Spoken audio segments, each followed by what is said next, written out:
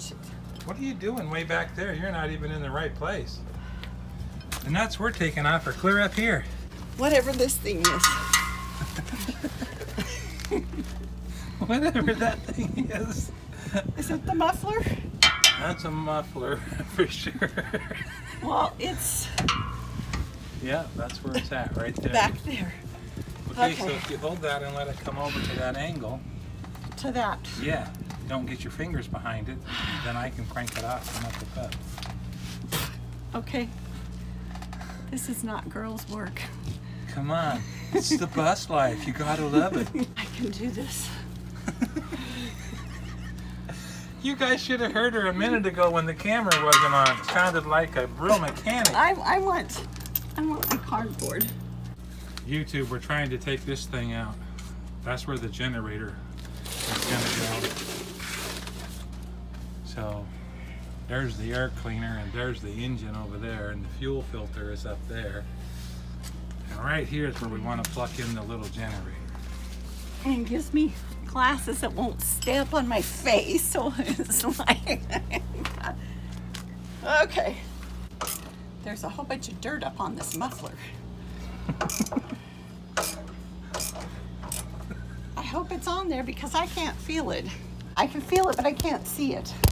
The other one's even harder to get to, I think. Yeah, this one. I'm still on it.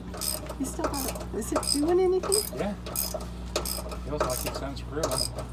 Okay, here's the angle, guys. And you got it this time. I got it, this one.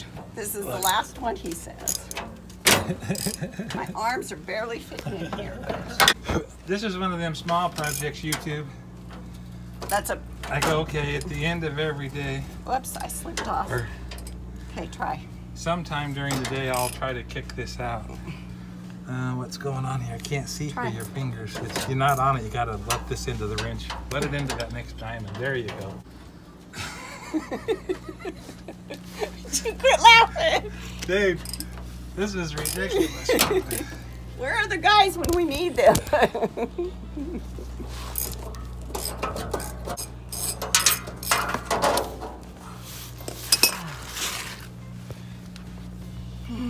What say ye, brave mechanic? I am done. It was just 6 bolts. We got it. That should lift out of there now. You want to lift it out? Victory! See? Yeah, the whole thing should lift out of there.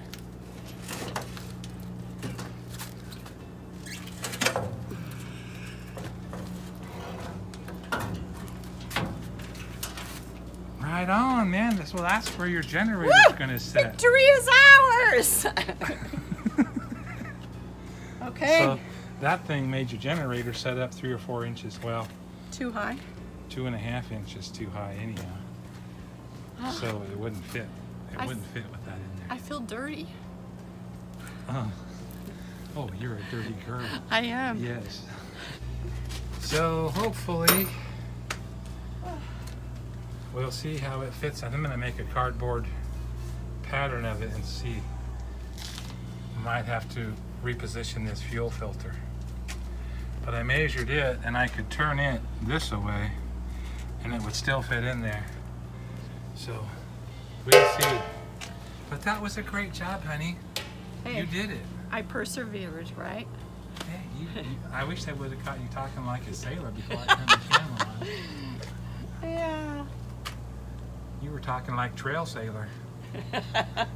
Hey, what can I say? You've always challenged me and got me to do some stuff on this thing that I never thought I could possibly do or even want to do.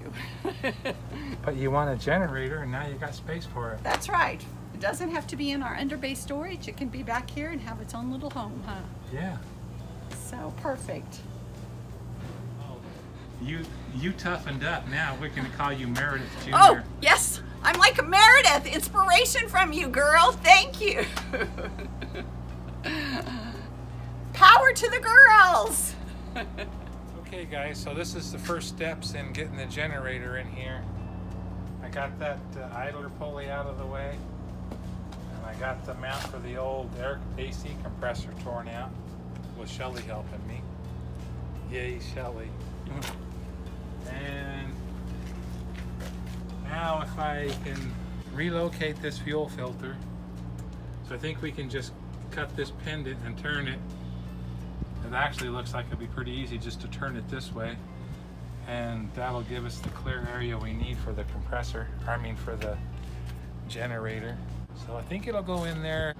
It'd work a lot easier if it had a slide out tray. That's the generator we want to put in there. So we could plug in, if it's oriented in the bus this way, this is the side of the bus, then you could open the engine hatch to manually start it if the battery's dead. And you could open that hatch on the side to plug in over here. But you need to get in over there to be able to change the oil. So I just think the whole thing would be a lot more convenient if it just slid out on the tray like I've seen other people do. So working in that direction, we'll see how far we get. Anyhow, guys, like I said, that's the first steps in the direction of getting that generator on the back corner here. I like it better on the back corner than versus the underbay. I'm not even sure if we have enough height in the underbay that we could get it in there, but it seems like a great spot to stick it right there. So I'm gonna see if I can find the slides and continue in that direction. So to make the generator slide out here, this thing's in the way, and the guys at the shop are suggesting that I just can take this out and connect this back to the bottom of that door and then reposition the latches so that the whole thing swings up. So I think if I take these out, I'll be able to... show me again, we missed that. I think if I take these out, I'll be able to just slide this piece out, I hope.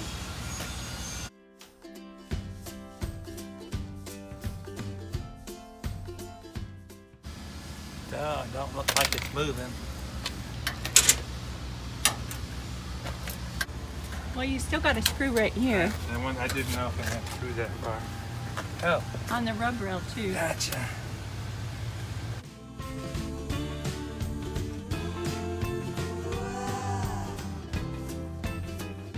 That's all of the screws removed.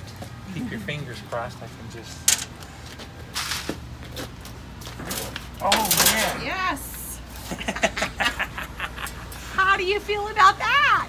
I'm liking it. Yeah, totally. Now we can just hem this over.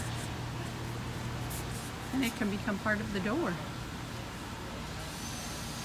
Yeah.